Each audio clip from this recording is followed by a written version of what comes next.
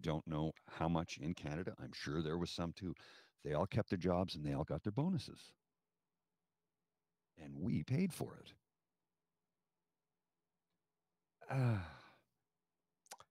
So welfare, social programs for the wealthy, rugged individualism for the rest of us. Yep. Yeah, indeed. You named it. Speaking of, And what Saucy or Rihanna Saucy Seawitch is saying here, the money is a distraction. It's bad optics for them, but hardly the main problem we have. Corporations are an issue with their CEOs raking in millions while paying their staff pennies. Completely agree. Completely agree. No argument. We need to try and rein that in as well. But in this instance, I think taking a pay rise on the public's dime when the conservatives keep railing on about Canadians are suffering. What are you going to do? What are you going to do? We'll take the money. We'll take the money. Shh, shh, I'll take the money. Like here's an envelope full of cash. It's effectively what took place. yep, Effectively.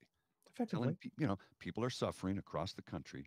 What are you going to do to lower food prices and make houses more affordable and do things to make people not have to go to the food bank? Well, we're going to do everything we can, but why didn't you refuse this raise?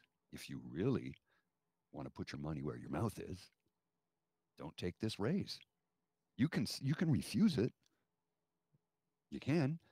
And if you've been there for 6 years, you're going to have the golden parachute. So refuse the raise. You have an operational budget for your office. You are paid a very good living. And if you are from outside of this region, guess what? Your housing is taken care of too. So what do you pay for? Food, drink, and clothing? Although the clothing, I think there's a budget for that too. Correct me I if I'm believe wrong. there's a budget for that. Yeah. Yes. So what are you paying for? Food and drink. Because your housing costs, which would in turn incur hydro, internet, all the things you need, that's all covered. Mm. So, Yeah. And a lot of food and drink is covered too. yes, it is actually. A lot of it is covered. Conferences and meetings and whatnot, and food is served. And Trust me, if you're in that position, you never go hungry. Never.